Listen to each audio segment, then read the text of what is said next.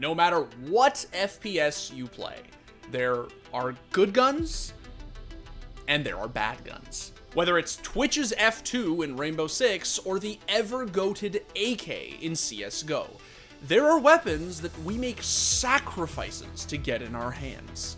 Versus Pro taking a slow body, holding the angle very smartly indeed. Continuation spray, that is one of the most absurd things I have seen. And yet, in the still nascent history of Valorant, one question has plagued every player that's ever queued into a server.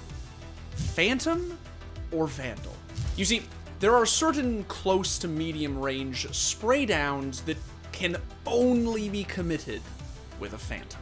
Corner you can play in, and he plays it perfectly. The spam comes up, and it's a great transfer onto 3, looking for a 4. Just as there are truly tantalizing tap fests that can only come courtesy of the Vandal. Now the duelists are starting to come through. He avoids the flash! Leave! Virtually every competitor swears by either one or the other. But why? Well, what we're here to figure out is whether one of them is actually better than the other. Whether it's all a question of personal preference, or whether using one of them in all or certain situations can actually offer you a competitive advantage. Yeah! What? Oh my god. You can't do that with a Vandal. You can't do that shit with a Vandal.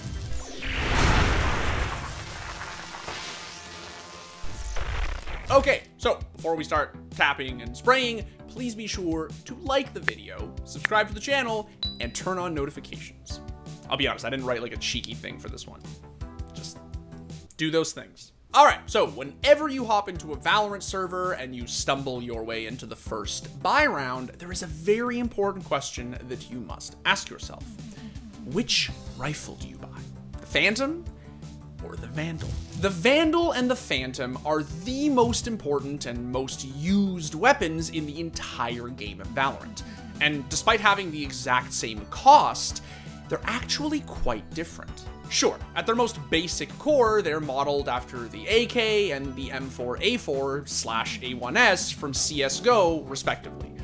But it's not that simple. The Phantom has 30 round mags with a higher rate of fire, while the Vandal has 25 round mags and a slower rate of fire. But what really sets these weapons apart is their damage at distance. The Vandal is able to 1-tap heads and 4-tap torsos from any range, since there's no damage drop-off.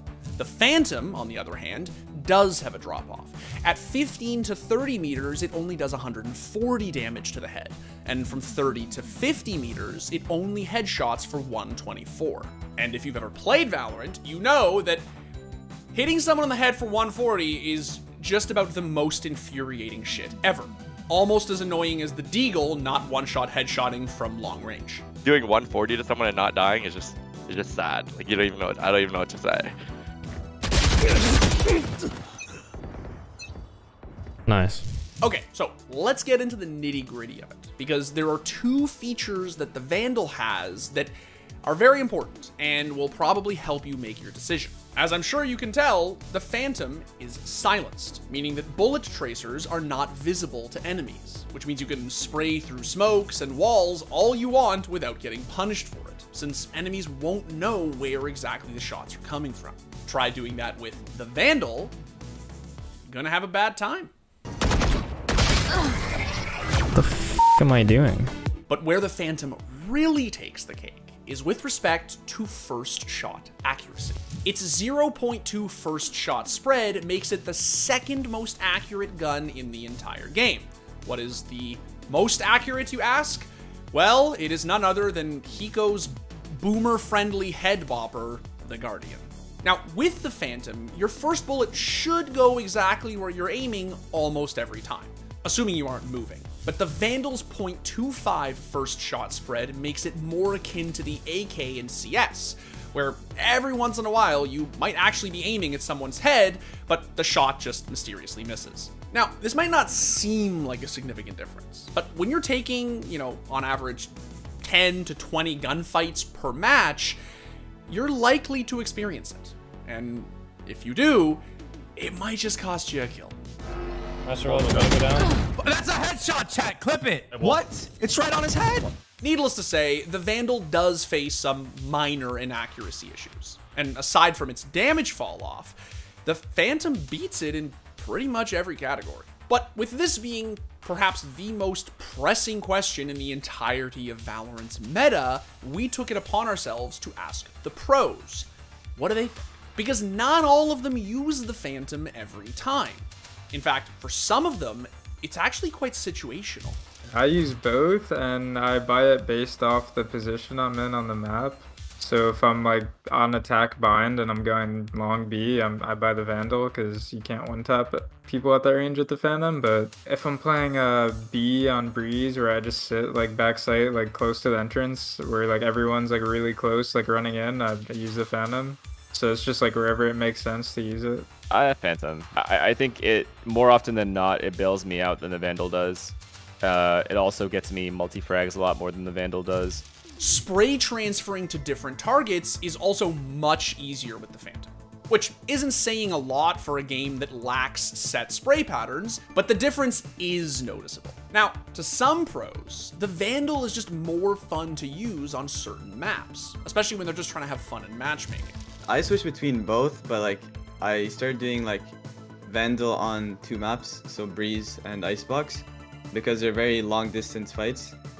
Some people say, like Shaz even says it, he's like, if you're using the Vandal for those specific reasons, like long distance fights, then you're using it wrong, like you're taking the wrong fights. But personally, like in ranked, like I'm just taking fights, you know, it doesn't matter. So I'm just like, if it's a long distance fight like Breeze, it's a pretty big map, like I want to use the Vandal, I don't want to hit someone for 140. But Phantom is better in every other way, like on Bind, Haven, all those maps I use the Phantom because you have more bullets, you spray through walls, better recoil, stuff like that. The bottom line is that, broadly speaking, the Phantom is just better. Full stop. In fact, there's actually a sense in which the weapon might be a little bit too strong. That said, when it comes to some pros, you know, the real gods, the choice really doesn't matter. If you're someone who has just insanely nutty aim and a high headshot percentage, then using the Vandal is absolutely viable. Tapping or bursting can offer some very solid results if your name happens to be Scream. Because God knows, there is nothing more satisfying than hitting some insanely clean one-taps. But generally speaking, it's a gun for freaks, not for you to try to flex with in gold. The Vandal's definitely better to watch, don't get me wrong, there are some players that make the Vandal look Scream. I prefer seeing Scream with a Vandal. But then you look at players like Tick, Zoms, you know, Shazam, even to an extent with a Phantom's pretty disgusting when he's on the jet still. It's night and day to me. The counter, rather, of popping down the ult, pushing mid to catch them on the way and Scream. Oh my god, man! Headshot after headshot! And Scream comes through to ruin their day. Toronto's even naded himself and Scream aces it out. Now, if you're one of those CSGO scrubs like myself, who is kind of guilty of spraying and praying with the Phantom whenever they play Valorant, learning to, you know, tap and burst with the Vandal, essentially reverting back to my 1.6 self, will take some time. It might take a while to break the habit, but I promise you that it's worth it in the end. Because spraying with the Vandal just doesn't work as well as it does with the Phantom. Unless, of course, you're Chronicle. That dude's just cracked. You gotta make this happen, Chronicle! He walks through and destroys Envy! 3 back-to-back frags, and it might be 4 in a second. He's on the chopping block. Gambit have made it to 12. Now, we've heard what the pros have to say, but what about your everyday silver scrub, like Colten? You think I'd be in silver? I mean, considering I haven't even installed the game, I'll take that as a compliment.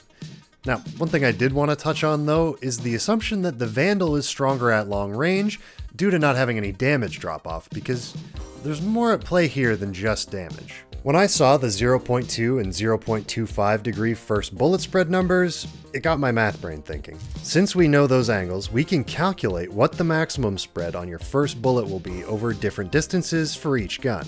And while the difference is relatively small initially, the further away your target is, the more pronounced the difference in your first shot accuracy, which will ultimately lead to a larger variance in the amount of shots you're hitting, regardless of how good your aim is. Now, I may not be your go-to source for Valorant gameplay tips, mostly because I don't play the game, but one thing I can give you some insight into is what happens on the tech side during your gunfight, which may actually have a bigger impact on your rifle choice than you think. And we're going to start with hit scan. Hit scan is the method for calculating bullet trajectories and hits used for every gun in Valorant. The bullets don't travel as physical objects in the game engine, rather the server just calculates a line at the moment you fire and checks to see if you hit anything. The other part of this equation is that Valorant is server authoritative. Anything happening in your Valorant game is being simulated twice, once on the server and concurrently on your own machine, so that it can smoothly predict movement with a relatively rare update from the server if anything begins to shift out of place.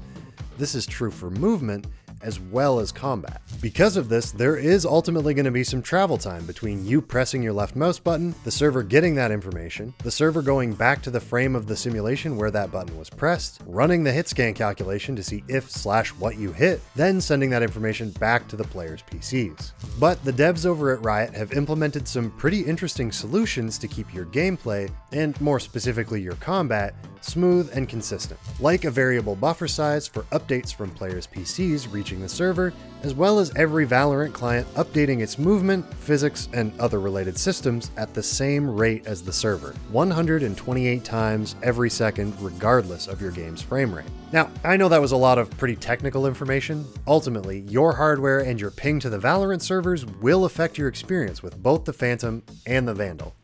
Does the Vandal hit considerably harder past 30 meters? Yes. Does that necessarily translate into more DPS? Statistically, probably not.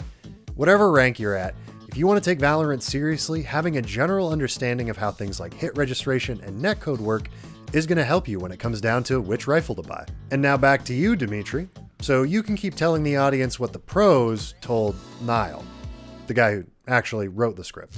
Anyway, what I'm really getting at is which one of these rifles is more noob friendly. Yep, you probably guessed it. The Phantom is by far the more forgiving weapon to use. The larger magazine size and the higher rate of fire just makes spraying the damn thing a better option for beginners. In fact, if you find yourself in a duel against a fellow silver scrub and the two of you are just going at it, hitting a bunch of shots at each other's toes because your crosshair placement is so damn bad, then the Phantom will just win out, because higher rate of fire means more DPS. Now, although the Phantom is the more accessible rifle, I still recommend swapping to the Vandal in certain situations, like on Icebox or Breeze, where you know that you might be taking longer range fights. You have 5 extra bullets with the Phantom and it's easier to spray. There's literally no reason to use a Vandal there. Like, if you pick a Vandal over a Phantom there, like, it just makes no logical sense. It's just troll.